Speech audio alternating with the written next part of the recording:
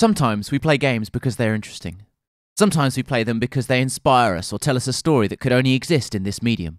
Sometimes we play games to further the industry as a whole, or to show us that video games are just as versatile as movies, TV, and books. Sometimes we play them because we want to be part of the conversation, or because they engage and reflect poignant issues in these difficult times. But sometimes, we play games just because they're fucking awesome.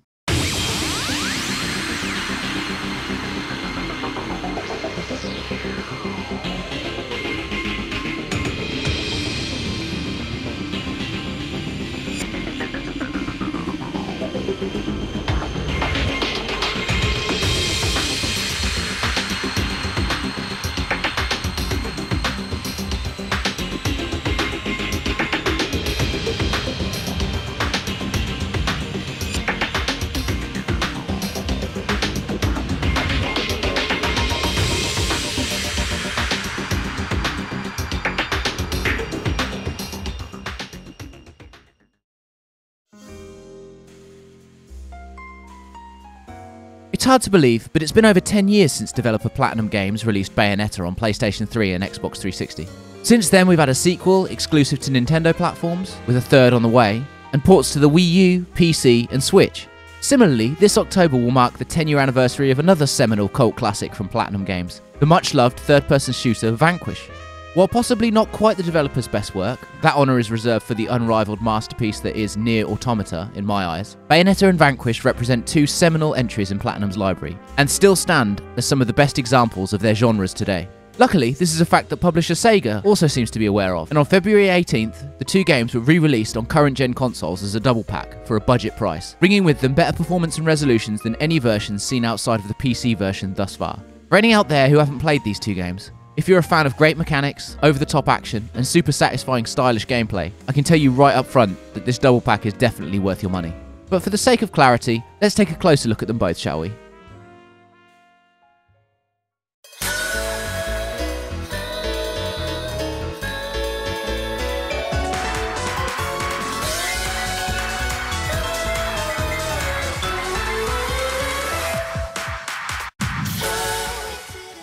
Platinum Games was founded in October of 2007 as a merging of several smaller studios, all of which had been founded by ex-employees of Capcom. Shinji Mikami, Atsushi Inaba, and Hideki Kamiya had founded a studio named Seeds Inc. after Capcom had closed Clover Studio, where the three had worked together alongside Tatsuya Minami, who had instead founded Odd Inc. Studios, again after Clover's demise. The pedigree of games that have been produced between these four figures whilst at Capcom is somewhat mind-blowing. Inaba, Kamiya, and Minami had worked on titles such as the wonderful cel-shaded action-adventure game Okami, as well as the refreshingly original Beautiful Joe. Also, as if that wasn't enough, Shinji Mikami is often considered the man responsible for the Resident Evil franchise, having directed several entries including the first and fourth game, both of which are commonly regarded as watershed titles in the survival horror landscape. Suffice to say, there was more than a little talent here. However, there was one franchise that we have yet to mention in the lineage of these developers, one with which the name Hideki Kamiya is associated, and it is one that many believe to have been a seminal moment for both Capcom and Sony's PlayStation 2 console.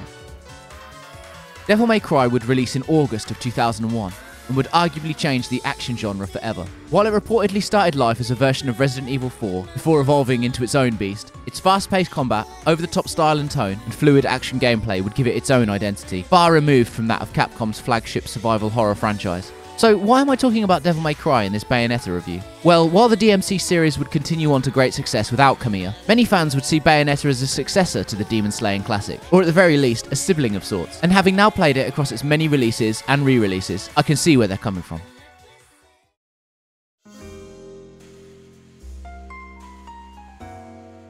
Bayonetta tells the story of a witch who is trying to uncover her lost memories while fighting her way through demonic realms, angelic vistas, and a version of modern-day Europe in a fictional city named Vigrid. While it never takes itself too seriously and also often descends into the over-the-top ridiculousness that Platinum Games have now become known for, none of this ever really feels out of place, and often simply serves to maneuver the story into a situation which allows for a new or interesting game mechanic or action sequence. It sort of feels like the team had all these crazy ideas for awesome action set pieces, and then designed a story and setting that would allow them to exist without feeling forced.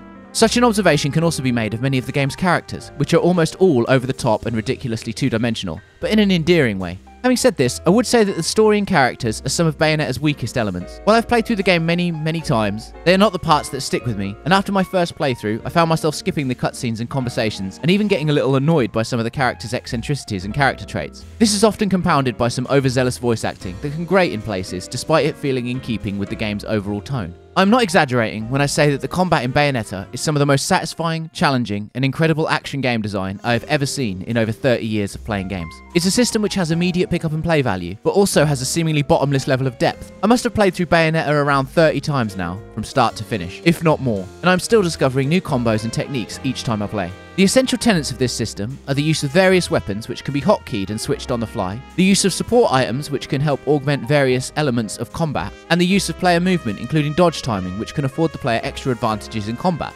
Add to this consumable items, outrageously satisfying execution moves, awe-inspiring combos, and a grading system for every encounter, and you have one of the best combat systems in gaming history. I know it sounds hyperbolic, but it really is that good, and stands alongside the likes of Devil May Cry as a top-tier example of the genre when it comes to action gameplay. Special commendation should also be given to the game's overall structure and difficulty gradient throughout both the first playthrough and subsequent difficulties. It's a game you can start on the easiest difficulty and then work your way up through the difficulties gradually, improving with each playthrough until you eventually wonder how you ever struggled. Moreover, the game is also packed with Easter eggs and mechanics that reference publisher Sega's classic arcade library throughout its 10 to 12 hour duration. Such an addition are sure to please fans who might remember such a time with reverence and nostalgia. While some criticism can be levelled at the game's pacing in places, with slower or duller sections occasionally making you want to just get back to the action, such a criticism is a minor one, and in the end does little to detract from the game's overall appeal. The game's score and sound are also great for the most part, outside of the aforementioned occasionally annoying voice performances. Sound effects are satisfying and clear, and the game's jazz meets J-pop soundtrack is one that is sure to divide, but also undeniably gives the game a very original vibe and tone. It's also worth speaking briefly about this particular port. While this is not a technical review by any means, and is instead focused on the games themselves, I can say that other than the PC version, this is the best place to play Bayonetta. If you never played it when it came out, or had the misfortune of playing the now infamously bad PS3 version, picking up this version is recommended, as it looks great and runs at a solid 60 FPS throughout. When all is said and done, Bayonetta is somewhat of a must-play for fans of the action genre. It's slick, satisfying, and confidently executed. And while it does have its problems, namely a forgettable story, occasionally annoying characters, and a few pacing issues, the good far outweighs the bad in this modern classic.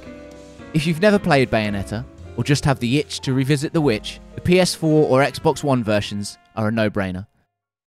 But, as we know, even after Bayonetta, Sega were not quite done with Platinum games just yet. In fact, the publisher had contracted Platinum to make 4 games for them. So far, they had produced the mostly forgotten but still fondly remembered Wii-exclusive Mad World, the almost completely forgotten DS-exclusive Infinite Space, and Bayonetta. So with one more title to go, what would Platinum pull out of the bag for Sega this time? The answer was one that many believe would do for the third-person cover shooter what Bayonetta had done for action games. The answer was one that would embody Platinum's tone and style, but bring it to the shooter genre. The answer was Vanquish.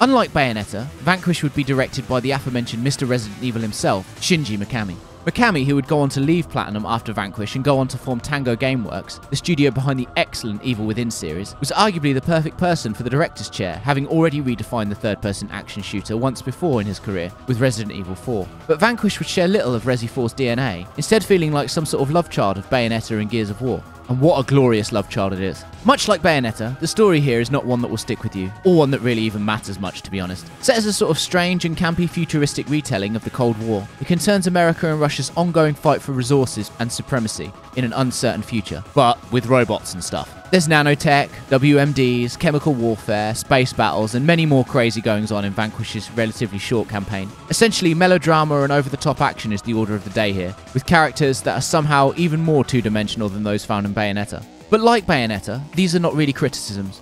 And while the story is once again forgettable, fun nonsense, it never really feels out of place or frustrating, but instead feels like both a natural extension of the game's tone and a facilitator for its many crazy and awesome action set pieces. Unlike Bayonetta though, Vanquish does have a little more learning curve when it comes to its gameplay. While once the basics have been mastered, the sky's the limit, and approaching each conflict in different ways becomes the game's bread and butter. Such basics require a little more time to master. Don't get me wrong, it's not really a tough game to get the hang of, but it doesn't quite have the same instant pick up and play factor seen in its predecessor. Still, don't let such minor observations deter you. The gameplay here is some of the best in the third-person genre, and as you get more proficient, it only becomes more satisfying. Essentially, the gameplay comes down to mastering movement and power usage in various ways. The player can use what is referred to in-game as their augmented reaction suit, to essentially slide around the area at great speeds, dodge incoming attacks, and expel powerful melee damage. The downside of this is that the suit will eventually overheat, limiting the player's movement, meaning the player must wait for it to recharge and try to avoid damage. On top of this, the suit also has what's known as AR mode, which serves as a focus mechanic, slowing time for a while to allow for greater accuracy. This mechanic can be triggered manually,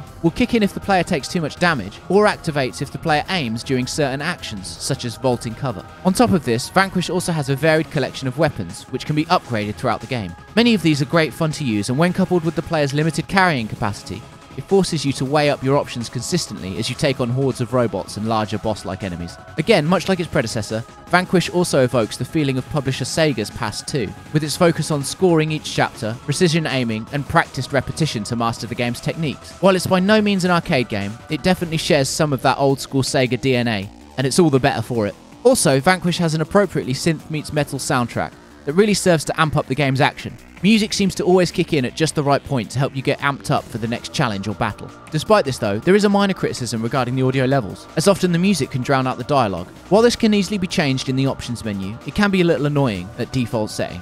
Voice acting wise, Vanquish is a game that delivers corny and over-the-top performances with a little less zeal than that of Bayonetta, and instead comes off more like a cheesy action movie. That said, this mostly feels appropriate for the game's tone, and while a little silly, never really gets in the way. However, it is sound effects where Vanquish shines brightest, with every weapon, overheat and reload sounding distinctively chunky and weighty. But while Vanquish is an outstanding game, it does have a few minor issues besides the aforementioned default audio level problem. Firstly, there's a reliance on QuickTime events in certain sections, which won't be to everyone's tastes. This was very common at the time of the game's release, and can actually also be seen in Bayonetta as well. But as with its predecessor, they're only used sparingly, and are nowhere near prevalent enough to ruin anything, even for the most anti-QTE player out there. Secondly, there are some frustrating mission types, including the bane of many shooters, the escort mission, which can be extremely agitating on higher difficulties. Also, it's worth noting that Vanquish can be a bit of a difficult game in general in places, and is one that I feel presents a little bit more of a challenge than Bayonetta. While this is in no way a negative or detrimental point, and many will enjoy the increased challenge, it's nevertheless worth knowing going in. Finally, the game's pacing can grow a little stale and slow in places, and while the moment-to-moment gameplay is always fun, there are a few peaks and troughs when looking at the game as a whole. Also, as a related point, it's worth noting that Vanquish is a much shorter experience than many of its contemporaries, and can be finished in around 5 to 6 hours. But such a fact actually does the game a disservice, as the dynamic nature of the gameplay engenders the need to consistently replay every section, approaching it differently each time. Such qualities actually mean the replay value is way above that of many games in its genre, and on top of the unlockable challenge modes, multiple difficulties, and in-game collectibles, there's plenty to keep you playing long after your first run through the campaign is complete. Despite some minor criticisms, Vanquish still stands as one of the best examples of the third-person cover shooter produced last generation. It's fun, interesting, dynamic, challenging, and above all else, unique. Also, much like its predecessor, this collection presents one of the best places to play it, with once again only the PC version displaying better levels of visual fidelity and performance. While it is the less successful and well-remembered of the two in this collection, I hope we haven't seen the last of Vanquish from Platinum. And while Bayonetta enjoys well-deserved sequels and earned success, it's also good to remember its lesser-loved but also awesome sibling, which, in spite of not seeing the same levels of love, still has a lot to offer on its own terms.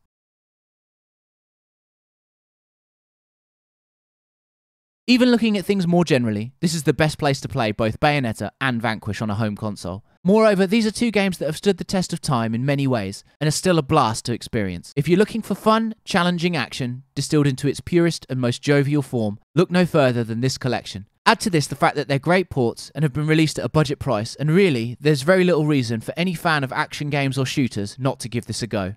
In short, play these games, because they're fucking awesome.